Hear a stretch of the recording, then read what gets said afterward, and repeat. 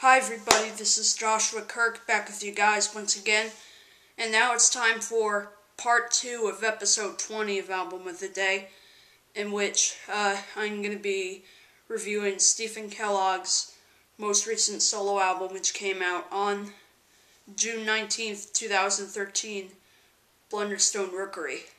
And the album,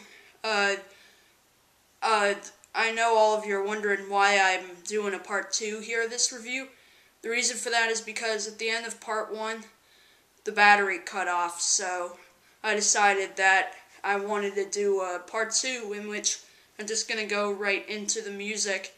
But first, I also forgot to mention in part 1 that, in the inside of the packaging of the album, and on the and in the booklet, in the thank you section of the album, it says "All Love, Future's Bright," which obviously was the name that the tour that Stephen Kellogg has been doing lately. All Love, Future's Bright tour was named after. And I also would like to mention some of the assistant engineers that are on the album too. They include Chip Johnson, I remember Chip Johnson is one of them, but let me just look in the booklet for this album.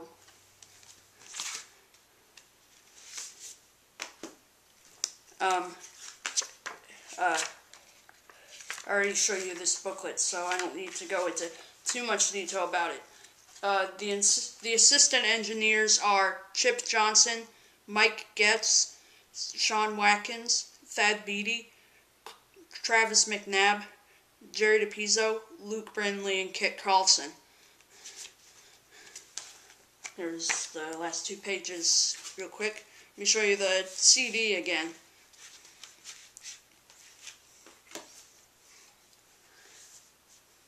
It is.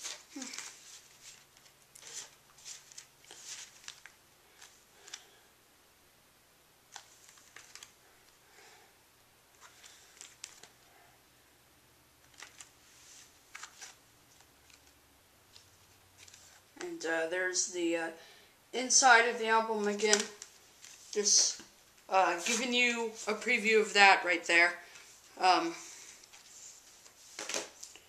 So let's talk about, here's part 2 of my review of Stephen Kellogg's album, Blunderstone Rookery, in which you may remember I already talked about the early Fleetwood Mac sort of sound of the first track on the record, Lost and Found, which is a great opener to start out with something a little more laid back, mellow, and relaxing on here before Stephen Kellogg puts in those rockin' the heck out sort of moments. Thankfully enough, thank God, he puts in some energy on the second track on the album, which I already mentioned, The Brain is a Beautiful Thing, which is sort of like this gritty rock and roll barroom / barrel house sort of feel. Kind of reminds me a little bit of Billy Joel. It doesn't exactly reminisce on Billy Joel, nor does it rip off Billy Joel either, but I think it sort of sounds like that. So it's an awesome song in my opinion. And then,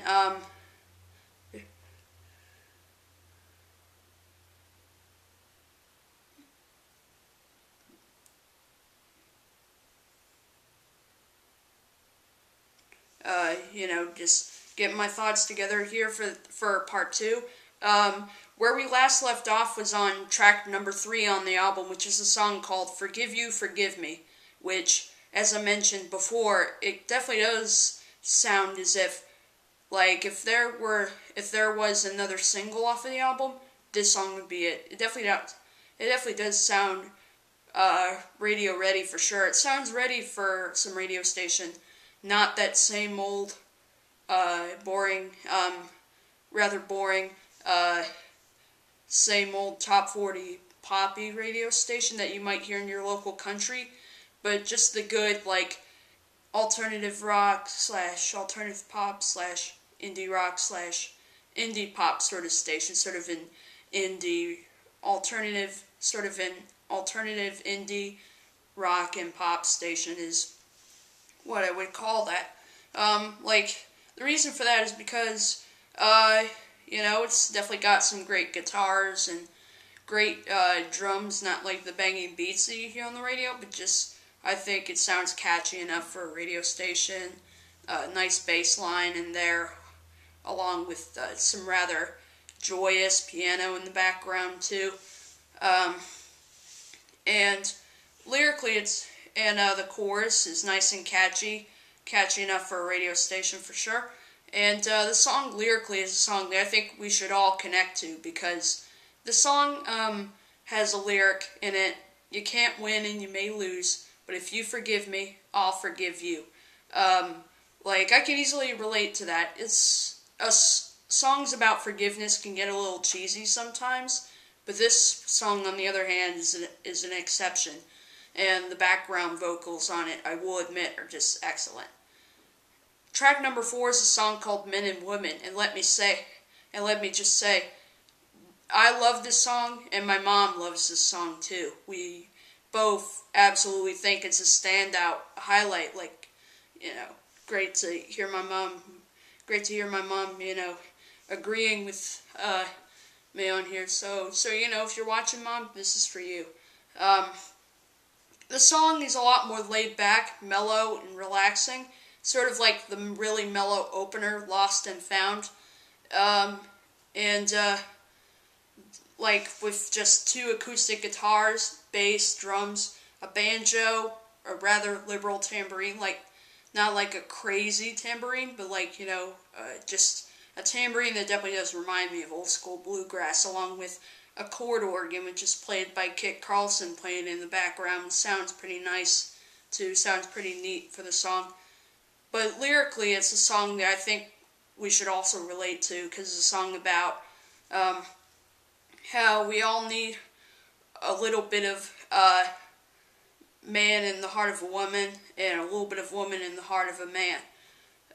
Like, you know, lyrically, that song is definitely great, because one of the things I love about Stephen Kellogg is the fact that he writes a lot of songs that I connect to really easily. They feel like songs that are about me, pretty much. So, and it's not surprising, because I am going to be meeting Stephen Kellogg and seeing him in concert soon. So, I can't wait to see you, Stephen Kellogg, because I know you'll get along great with me.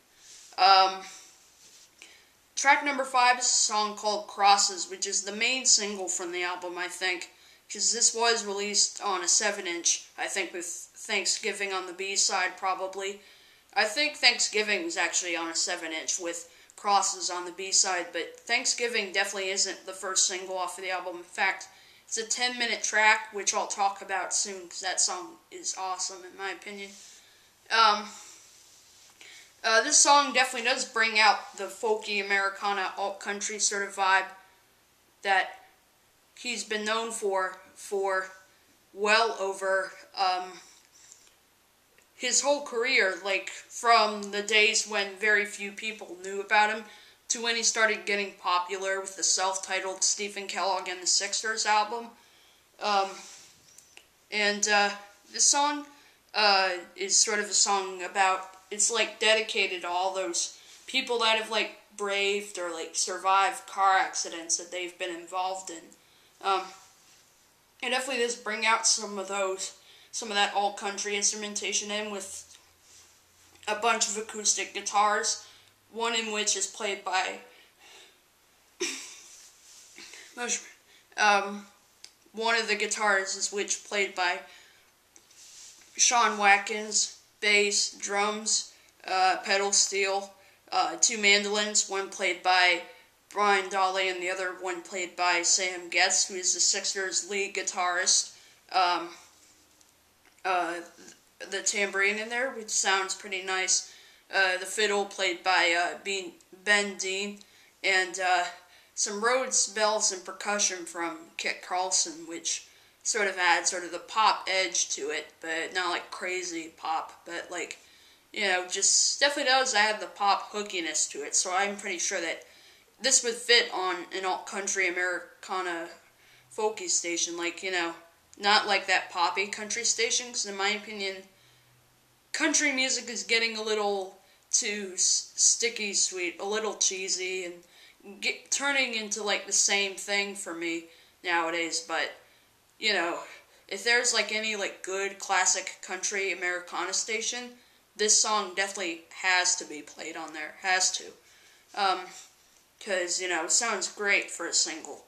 Track number 6 is a song called I Don't Want to Die on the Road, which is a song which is more of the big ballad of the whole album. You can see why. It opens with just Stephen Kellogg's voice over Kit Carlson playing this rather melancholy yet pretty hopeful piano line.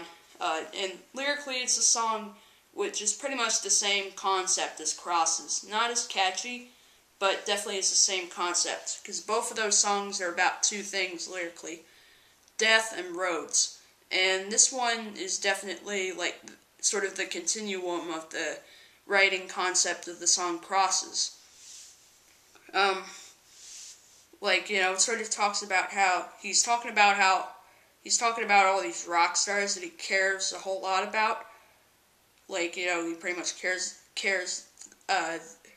the heck out of these artists, and mentions how it took a while, but finally he found the truth, which, is a pretty hopeful line. It sort of tells you that the song can be a little melancholy at first, but I feel like as you listen to that lyric and listen closely to some of the other lyrics in the song, you'll notice how hopeful it is. Then it slowly starts to build up. There's the bass and the drums coming in, along with Stephen Kellogg's acoustic guitar, and some beautiful string arrangements, like Sarah Whitney playing those really sorrowful yet beautiful violins and violas, and Lauren Dickinson laying down that rather melancholy yet really pretty cello line on here, along with Rachel Beauregard, I don't know how to pronounce her last name, doing these really angelic background vocals by the bridge, where he mentions, all the rock stars that he's about to talk about, that it's not really his name today, but like other rock stars out there, how, and it sort of tells you that if rock and roll can save your soul, it's also going to take its toll. And you give a lot of this, and I give this a lot. Buddy Holly, Stevie Ray, Harry J, Jim Croce, but not my name today. And I feel like Rachel's background vocals really do fit in the song.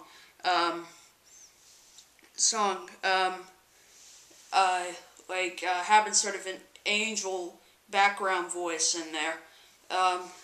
And plus, the song definitely does mention one writing concept of a song that I think we can pretty much all relate to. The fact that the last place that we want our lives to end is on the road.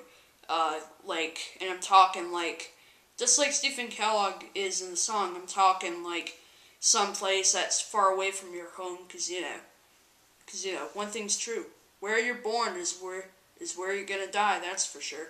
It can be a little hard to listen to sometimes for some listeners, but I feel like as those listeners who think this song is boring on the first listen, I feel like if they just listen to it more, I think they sort of realize how emotional and how hopeful the song can be too, as well as melancholy. This definitely has a powerful feeling that pretty much, puts all your thoughts away to the side and just replaces them with just focusing on the song, sort of paying attention to its concept. So, it's a pretty long story about I Don't Want to Die on the Road, but, it's a pretty great song. It's definitely a standout for sure, so that's why I'm having a pretty long story about the song, sort of speechifying here. Track number 7 is a song called Good Old Days, which, once again, sort of sounds like a gritty rock and roll barroom / barrel house sort of groove, sort of reminiscent of Billy Joel, but yet not really ripping off him. Because, ripping off someone can, upset a lot of people, but, great that, he's trying to make more sounds. But I think it's great that Stephen Kellogg is trying to make more songs that sound like something from the 80s or something. And this song is just that. And it's a song about just looking back and saying that there were our good old days right there. The song, it sort of mentions that, on the second verse especially, I think, when he mentions the 2 lines, kicking and scratching, got a Gibson and a root, a few songs, I'm where I belong, own part of a house, have a pretty wife, and a few kids, growing up strong, and he feels like he's only just begun in the music business, even though there's a bunch of people out there, saying the music business is all done when it's not really true. And he's talking about selling records for a couple of bucks, and, if you could play guitar, you could get a girl, and he just, he says that, they can have the records for free if that wasn't enough for them. And musically, the song is pretty top-notch quality, pretty awesome drum and tambourine sort of work on here. Some rather, kick butt, acoustic and electric guitar work, a really cool bass line on here from Chip Johnson, sort of the barroom, barrel house, sort of gritty piano in the background is definitely there, along with a Clarence Clemens-inspired saxophone solo from Jerry Pizzo. I don't know if he was listening to some Clarence Clemens sax solos before the recording of this one, or if he was just inspired by those, but it definitely does sound inspired by Clarence Clemens for sure. So kudos to him for making just some awesome collaborations or contributions to the album, like on the Brain is a Beautiful Thing and Good Old Days. And let me say this: may Clarence Clemens rest in peace up there in heaven. I will admit that. And plus, there's some really joyous vocal work. Really passionate lead vocals from Stephen Kellogg, and it feels the same way on Chip Johnson's harmony vocals on here too, along with really just cheerful and happy backup vocals, like belting sort of style, and the vocals coming from a few people, which are a few of his friends, I think, pretty much. Brian Dolly, Rachel Beauregard, and Annie Clements, I feel like, is the third one, because the first 2 backing vocalists on the song that I mentioned are Brian Dolly and Rachel Beauregard from Native Run, even though I don't know what projects Annie Clements has sang in, but just an excellent song, an absolute powerhouse, in my opinion. Track 8 is a song called Good Red Wine, which is a debut featuring female singer Audra May, and believe me, this is the first time I've ever heard of her, and plus heard her voice. And I will admit, her voice is really pretty. I think it really complements, and it's a nice balance with Stephen Kellogg, sort of like a salad, where, this salad has to have a nice balance with the dressing instead of, just overwhelming each other things. And this song is a great tempo change, I'll give you that. It has sort of a it definitely has that alt country feel once again, along with there's an interesting tempo change on this song. starts out like a slower song, so I expected the song to be sort of like that the whole time, and then the tempo changed, and then it just turns into like this really just this catchy song, not too catchy, so that way you don't know what you're listening to, but I definitely do applaud Stephen Kellogg for trying a different tempo change in this song. I can totally imagine this song probably started out as just a slow song the whole time, and then they recorded it, and the other musicians were probably like, make it faster, make it catchy, make it amazing.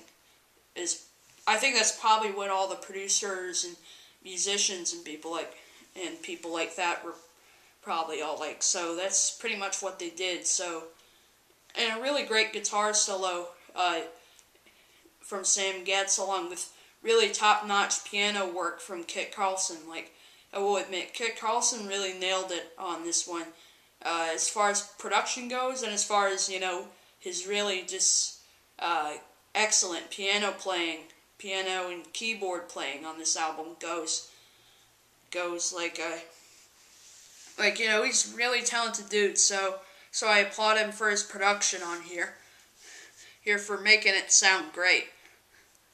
Track number 9 is called "The Best," and this song starts out with a funny little intro.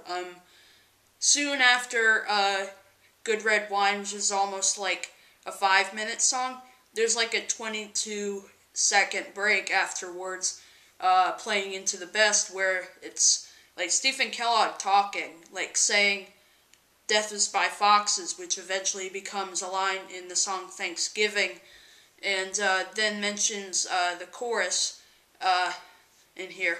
But then eventually it plays into the actual song, which does feature little voices from Stephen Kellogg in there, as credited in the liner notes. And the song, you know, starts out with this little like marching band drum roll thing, but then eventually it turns into a song sounding sort of like something I would hear in like an Irish pub or like a dance bar or something like that. Like you can hear that just by listening to the acoustic guitar, the piano, the really kick butt drum work from Kit Carlson on here. Along with just, you know, some rather, you know, sort of grimy sounding lead vocals from Stephen Kellogg, along with the harmony vocals from Chip Johnson. And of course, there are two other interesting things in this song. Stephen Kellogg is laying down that nasty slide guitar on The Best, which I'm pretty sure it was fun recording that. And there's a blaring French horn in the background too. Then once you get to the bridge, it says the words like, there's all these different Stephen Kellogg voices with sort of this echoey reverb sort of feel to them, saying, "No, I won't settle, no, I won't settle, no, I won't settle, I still believe." And then all these sounds of like church bells and stuff sampled by Kit Carlson. But then after that funny little like psychedelic rock sort of bridge there, where the drums drop out with just a little bit of guitars and piano and keyboards still there, and percussion too. Next, after that funny little bridge, comes my favorite lyric on the album, which goes, "Some days are like candy, some like refried beans, some days just relentless and drill sergeant mean, but if you've got your health and your soul still intact, that's as good as the best day that you'll ever have." Like, this song definitely does have great humor to it, I will admit that, but there are a few like fun lyrics in there. Yet it's definitely a great song that I can connect to very easily. Like, and it has that catchy little chorus that is spoken by Stephen Kellogg on that funny little intro that isn't really a part of the song, but like, it's like during like the end of Good Red Wine, the little after like the 4-minute and 52-second track Good Red Wine, there's the 22-second break with like him speaking that catchy chorus, which goes, "You get what you pay for, and sometimes it's bad. Uh, if you look around, there are ideas to be had." Just trying to say that line correctly. "But I'd rather hold out for the best of the best than sit around hedging my bets with the rest." Like, this song is definitely a highlight, so good job, Stephen Kellogg. Track number 10 is the gem of the whole album, which is Thanksgiving. And let me say, this song is definitely the one standout track for sure, and I bet it is the standout track for pretty much anybody else who's heard the album. It starts out with a gospel choir, which is the University of Massachusetts choral, singing that beginning. And then coming in, there's the acoustic guitar and a little bit of keyboards in the background. Coming in is Stephen Kellogg's voice, and he starts, talking about the past, and this song is sort of like on a journey, so hopefully when all of you were about to hear this song, you were ready for the emotional roller coaster that he's sort of going on here. Starting with, I recollect the Rose of Sharon had come back again, and the trees were blown in the breeze all high above my head. Just starting out with those words. So it starts, keeps getting better and better, and soon coming in is the haunting line of "Death is by foxes." There's a nice little chorus in there. America, this is home. Stories, everybody's got one and stuff. And I bet this song was probably the most fun to record on the album too. In fact, there's a lot of different instruments on here. Acoustic and electric guitars, bass, piano, keyboards, drums, percussion, pedal steel in the background, banjo, a brass section and a string section, and a little bit of background vocals here and there from the University of Massachusetts choral. But I will admit, by the end, this is the point where I will tell you this, Stephen Kellogg, this song moved me to tears. Literally, my eyes weren't really wet when I heard it, but I nearly cried happy tears. It was so good. Especially by the end, where he started, getting all, emotional and almost tearful in there, when you're, mentioning all the powerful things where, if everybody hung out with their friends instead of doing all those crimes and death and stuff. I like how the song sort of turns from, sort of a happy-go-lucky sort of song about life, and then eventually goes into, a more powerful, more emotional, almost, really moving, melancholy song, with, talking about, sorrow and death and stuff like that. And then, of course, it closes out with the University of Massachusetts choral, singing the, final verse in the song. And it's sort of a long 10-minute track, but I will admit this, I applaud you, Stephen Kellogg, for making this song longer than 5 minutes on here, because it really needs to be in order to resonate with the listener, in my opinion. The closing track on here is track 11, and it's called Ingrid's Song, and I originally thought, I didn't even know that Stephen Kellogg had another daughter Greta, until I read the liner notes of the album.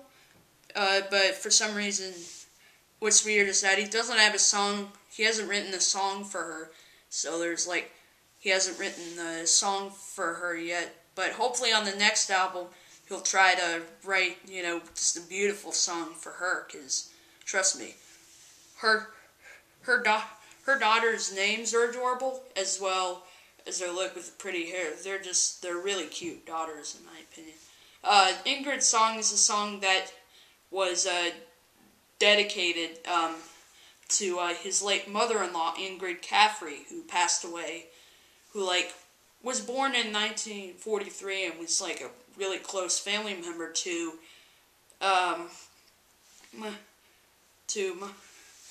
to Stephen Kellogg, but then she died in 2012. But I feel like this is a great dedication for her, with this beautiful acoustic guitar playing. And then coming in on the bridge, there's definitely some interesting additions in there. There's a little, like, 80s sort of synthesizer thing coming in the background, not like a crazy synthesizer like what you hear in pop music on the radio today, but there's this nice little, like, 80s sort of synthesizer line. Stephen Kellogg's playing that really beautiful melancholy harmonica line. And then coming in, there's a brass section which features Kit Carlson playing tuba, which of course he also does that on Thanksgiving. But he does it on here in Ingrid's song.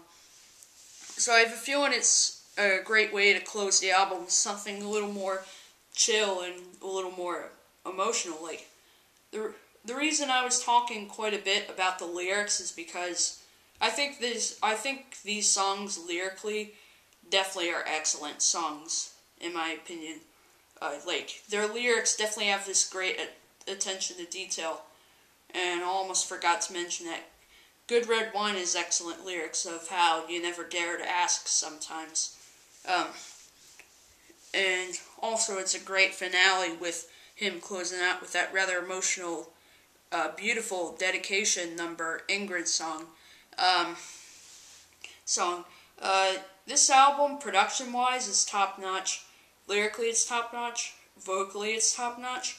And musically, it's definitely nothing short of awesome right there. I love how I've read some reviews of the album that were great. A lot of people mention that they've sat down like even the snottiest. They said even the snottiest music listeners listened to this album and really loved it a lot. Like, it's great to hear all these people are sitting down, some snotty music listeners with this album, and yet those people aren't gonna, say, some rather strong negative things about the album. They're just gonna appreciate it and pay attention to it pretty well. So I think it's excellent. Like, me personally, I'm definitely not a snotty music listener, but I still enjoy this album nonetheless. I give it a 10 out of 10 for sure. Now, I'm hoping you enjoyed this review, and stay tuned for episode 21.